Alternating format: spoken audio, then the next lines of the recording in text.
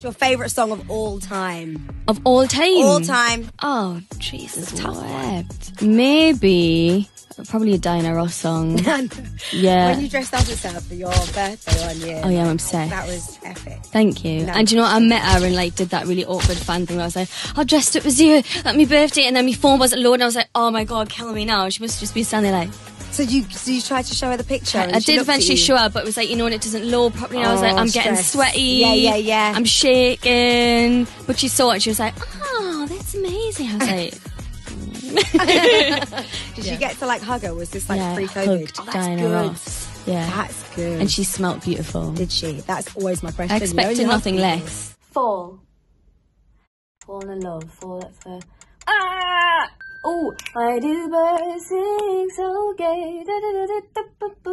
Why do they fall in love?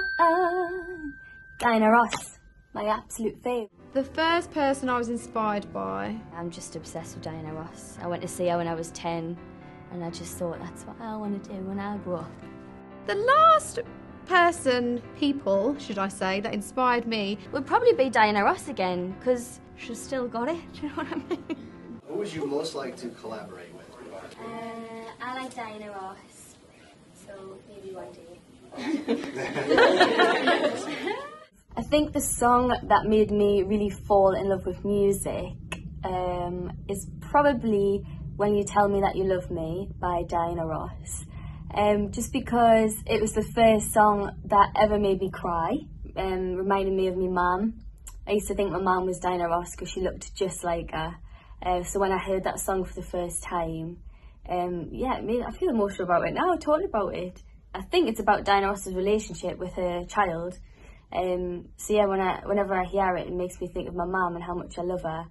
I was just absolutely obsessed, like my mum, with Motown, and I just wanted to be Diana Ross. That was my life goal when I was like 7. I grew up listening to Diana Ross all the time. I thought my mum was Diana Ross. I used to dress up like Diana Ross, sing Diana Ross songs. I absolutely adored her, and I still do to this day.